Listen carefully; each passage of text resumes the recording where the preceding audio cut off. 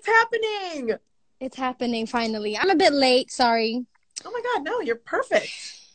Thanks. How are you? I'm doing great. Everyone is so excited to get to see you today, so thank you. Yay! Of course. Thank you for having me on this little live. Oh my gosh, these are my favorite. I like these more because, you know, I get to see you, the fans get to see you, and it's just more one-on-one and personal. I like it a lot. I never done something like this before the quarantine happened, so I think it's so great. Just how you solve it. Now, Zara, are you quarantining still in Sweden? Well. Funny enough, in Sweden, we never had quarantine. Like, we never had that. We never had lockdowns. We have, like, no masks. Like, nothing. It's very, very much like normal. Everything that's going on, what I've been like, this is different, is that the clubs aren't opened. But that's about it. So it's kind of crazy to see, you know, the rest of the world and all the headlines and all that. But hopefully it actually looks like it's been going down, and now it's just at a very, you know, low rate. Like, no, not a lot of people are getting sick and stuff. But I am going to London tomorrow.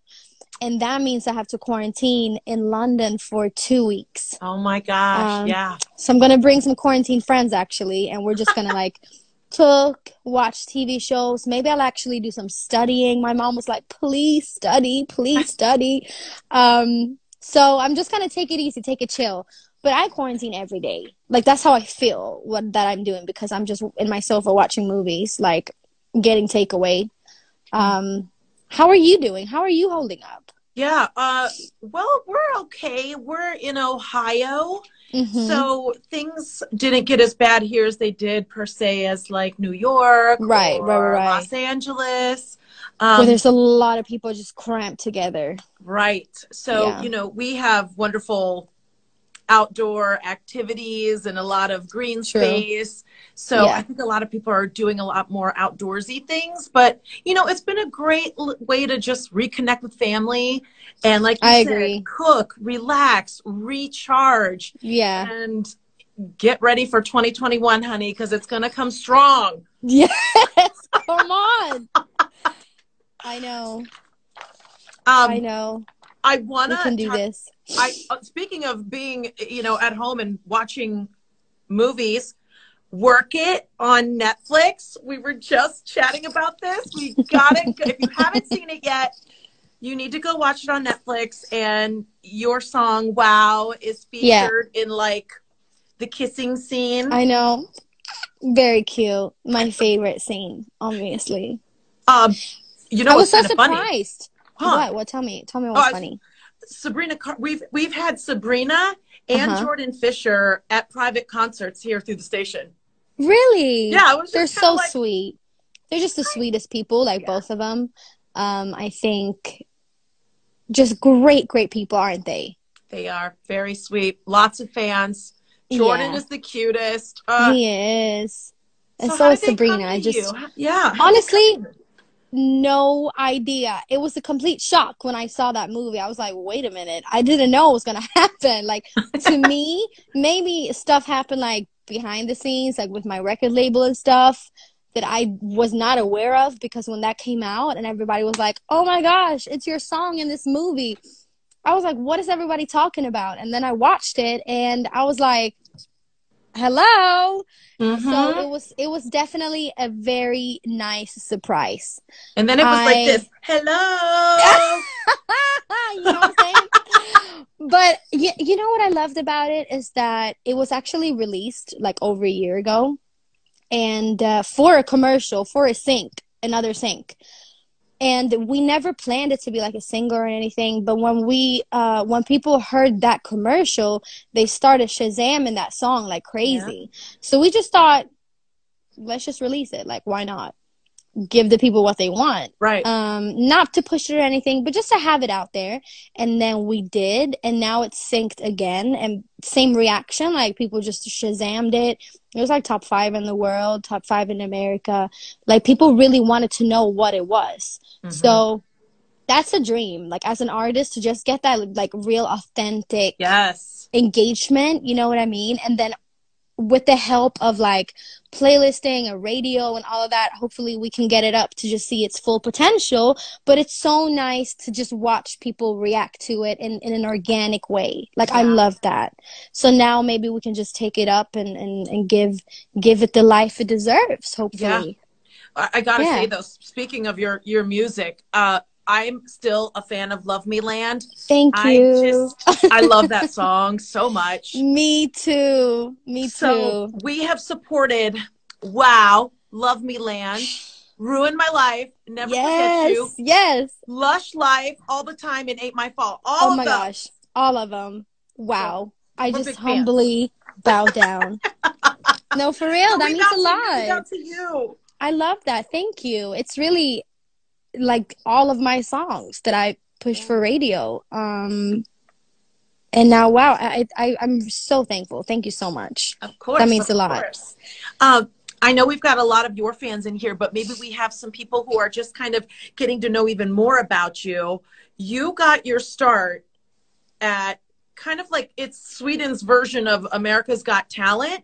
And you know, we see these shows like American Idol and America's Got Talent, and you know, you kind of think like, okay, this is a great launching pad, but will it happen? And you know, it's happened to a handful where they really became, you know, singers with a career. Right. I just feel like, you know, if you're the real deal, you're going to shine through. And that's how you got your start at the young age of 10. My God. But you know what's funny though? Because I don't think I got, like, obviously it gave me recognition like when I was 10, but it took me like a good 5 years to actually release my own music. And by, you know, there's like a huge gap from when you're 10 to 15.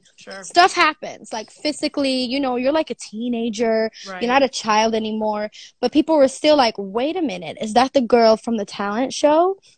So it was kind of nice to me that I didn't have that like the girl from the talent show, but also had that kind of recognizability. What's the word? Like, people recognizability. They knew you from somewhere, but it wasn't like exactly, because you're right. It's so hard to go from like one of those shows and then actually become like not an independent artist, but just like an artist who releases music and not just does like a TV show.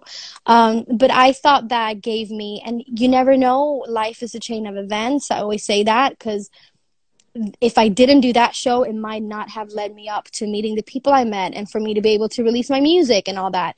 But I'm kind of glad it took me those 5 years, because even though 15 is very young still, I got those like 5 years to just, I've had a very normal childhood. Like, people sometimes ask me, did you miss out on anything? Like, all of that. And I just think I gained so many experiences, but I also got the opportunity to just be completely normal. Like, of course, people recognized me in school for like a few months. That was exciting. But then also that dies down, and I just got to be like a very normal kid until I was 15, and I started releasing my own songs.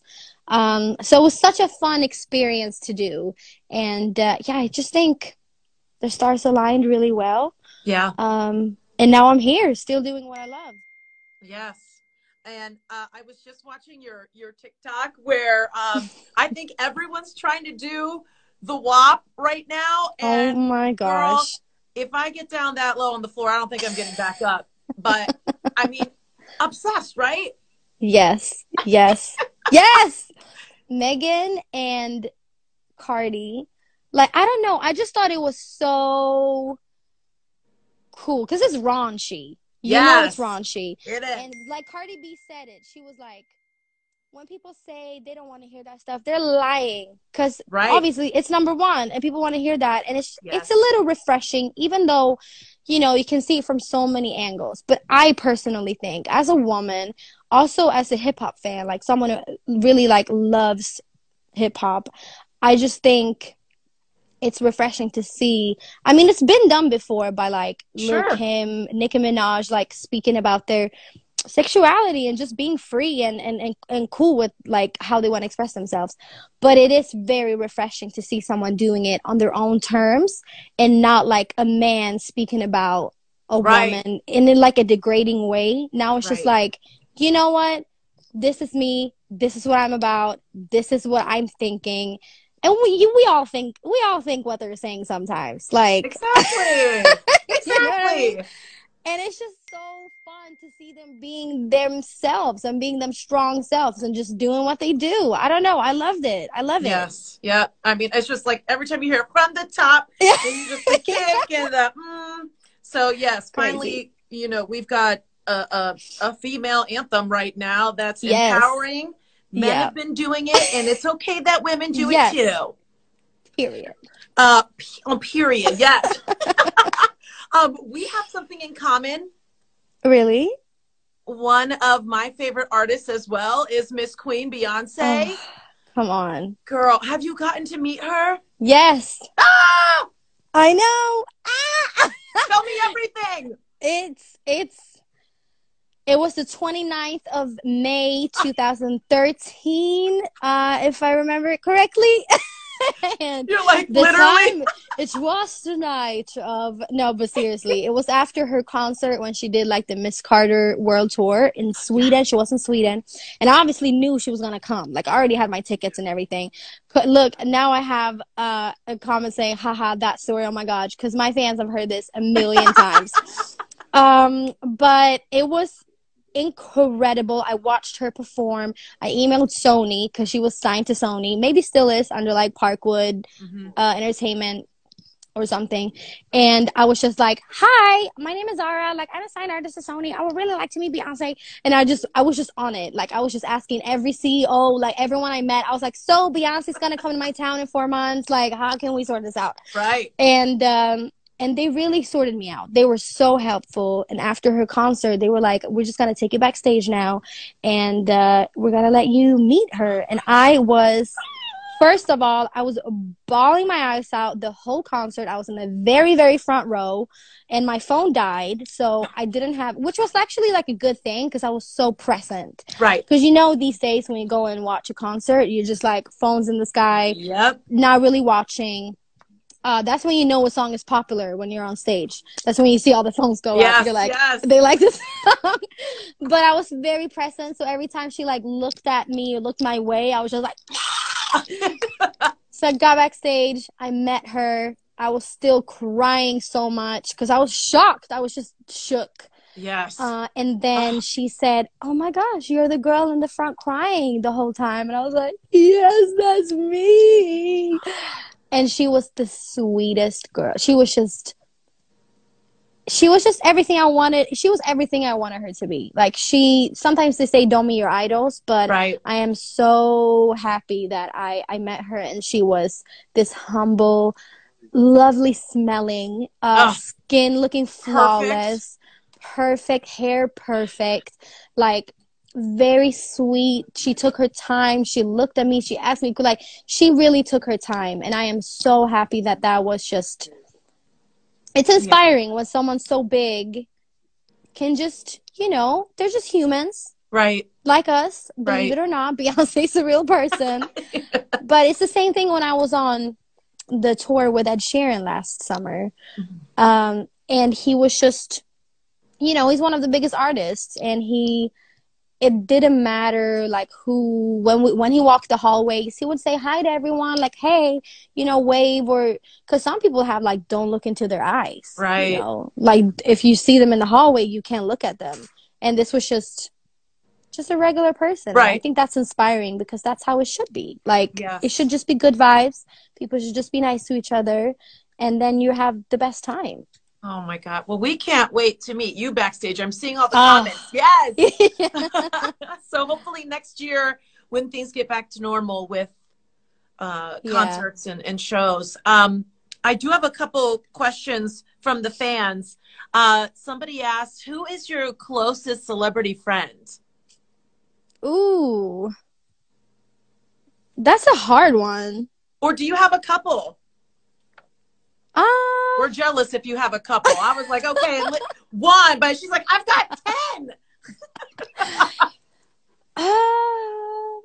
Who's my closest? I have a lot of like, well, the thing is, I only have like 3 friends. So, and then like we all do, you know what I'm saying? Like I have like 3 people I regularly like would FaceTime and say hi and just hang out on FaceTime. But my like acquaintance, I don't know. Maybe I'll say your name and they'll be like, you're not my friend. Do it. We're gonna see if it reaches to TMZ tomorrow. I don't know. I have a lot of really, really talented friends. I really do. I don't know. I'm just gonna pass on it. Is that okay? That's okay. You're allowed to do that. Okay, so we already know you love Beyonce, but what are you listening to now? Like when you're at home or when you're in the car, what are you playing? I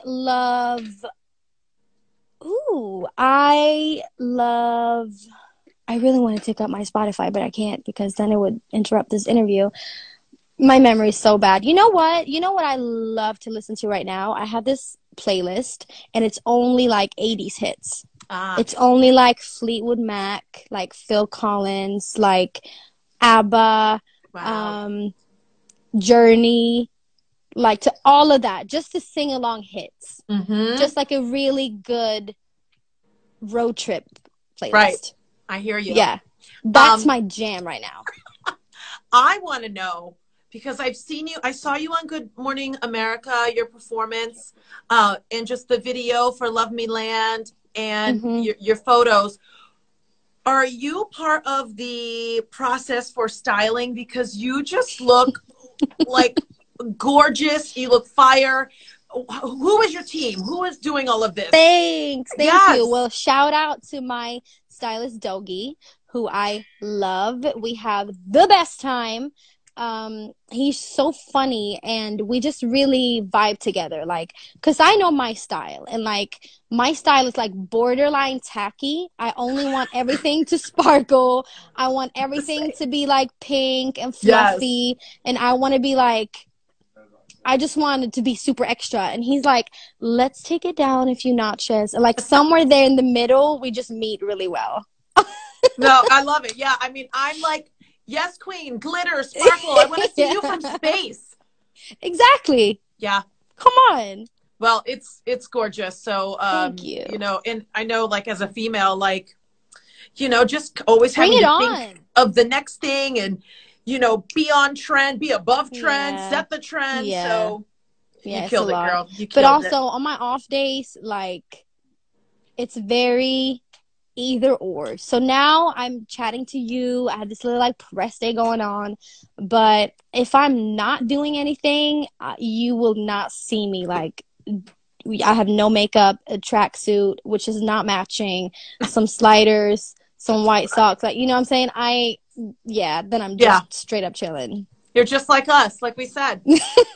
Zara is just like us. We feel so connected. So we can follow you on TikTok, obviously. Yes. Follow you on Instagram. You can shout out your socials for everyone in case they're like, just Zara Larsson everywhere, I think.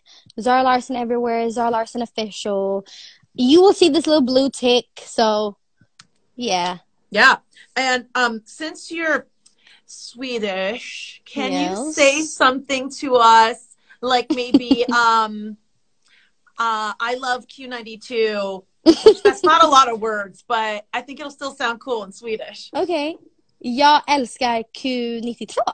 Oh, yes. Okay. Oh my gosh, I love it. I love it. Thank you so much. Thank you. I had a great time talking to you. You too. You're gorgeous. You're talented. And I can't wait to see you in real life next year. I know. Let's do it. I'm excited. Do it. Take care of yourself and stay safe and all that. Thank you. You as well. I'll see you doing the WAP on TikTok, girl. Right. Bye. Bye. Bye, everyone.